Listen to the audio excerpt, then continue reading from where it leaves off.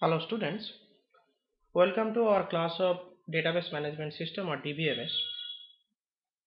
This is our introductory class about DBMS where we are going to learn what is actually a DBMS and how it works and what are the different components that are uses to interact with any DBMS system.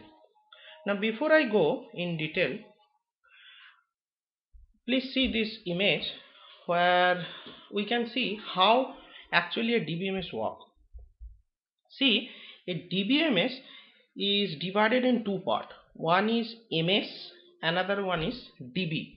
DB means database and MS means management system. Now what is a database? Database is a shared collection of logically related data and a description of this data designed to meet the information needs of an organization. Now this is a textbook definition. Now you can imagine a database as the real data or the data that you want to store.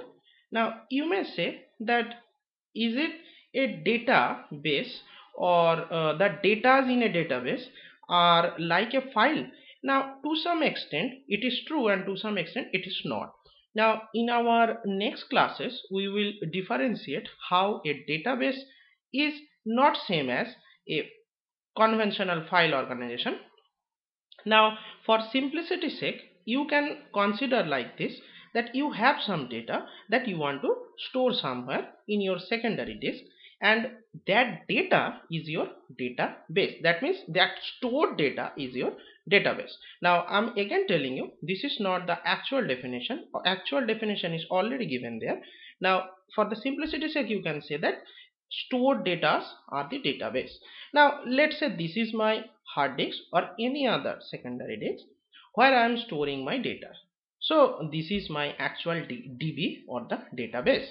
Now this part, that is the DBMS part, are provided by different vendor softwares like Oracle or MySQL or SQLite or something like that.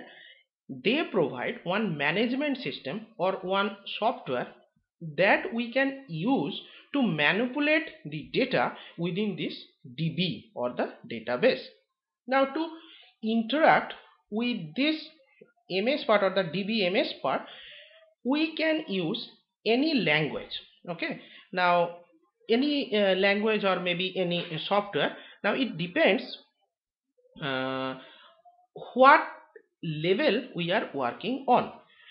Maybe we are one application program developer or maybe we are some SQL programmer. Now I am coming in detail what are these. Now what is an application program? A program that interact with the database by issuing an appropriate request, typically an SQL statement, to the DBMS. Yes, what is DBMS? A software system that enable user to define, create, manipulate and control access to the database. Okay, now see, I am in this level, you and me, whoever is using this database is in this level, and using our SQL language we can interact with this DB part through the help of this DBMS, where I can issue some SQL commands that will come to my MS. MS will translate it in actual DB command, and then after execution or manipulation, that command over this DB or the database, it will give me back in the output in my output screen. Now the database, so we can say that is a software that interact with the user with the application program and the database. It allow the users to define the database, usually through a data definition language. Now what is a data definition language? Data definition language or DDL allow the user to specify the data type and the structure and the constant. So that means the type of data, how you can store the data and everything. That means the structure of your data will be defined by this DDL. Whereas you can use a data manipulation language or a DML. Most of the DML and the DDL are written on SQL, are used to manipulate the data.